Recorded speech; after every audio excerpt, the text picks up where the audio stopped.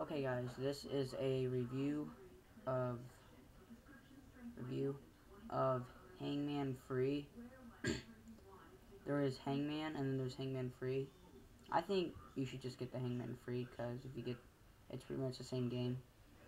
But Hangman Free, yeah, it's the orange icon above the iTunes, right there. And see, like right when you open it, it just gets right to the game. And then there's the keypad right there, and there's that guy right there, who's like just like an executionist, whatever you want to call him, who's holding a rope for hanging someone on that tree. And then see the lines down there.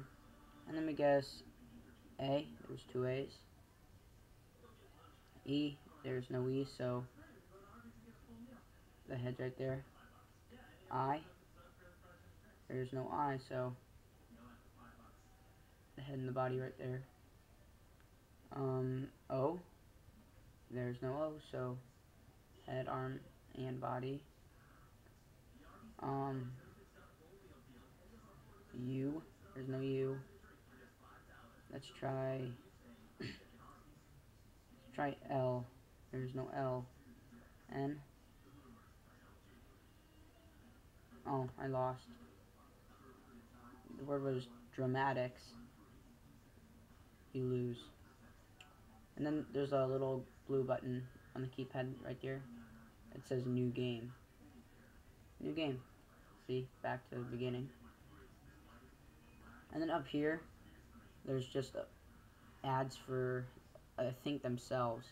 And then, if you notice that white info button next to the moon, it flips, and you can get the settings. Select word list: standard, easy, sports, animals, cars, hard words, SAT words, celebrities, movies, ESL words, countries, Spanish words, and Halloween words. See, all the categories right there. And then 2-player, on or off, stickman. I'll turn stickman on. So let's do, see, stickman instead.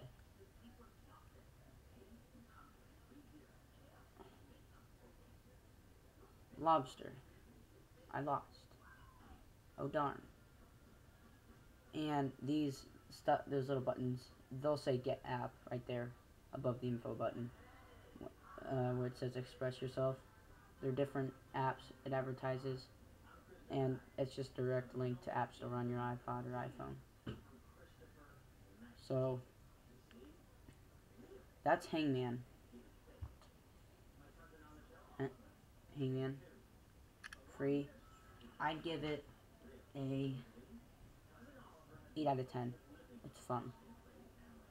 It's easier to do than like on paper or anything. You gotta like on like a long drive to out of town for sports or something, vacation, anything, or you're just bored like crap out of your mind, just play Hangman and you'll be okay.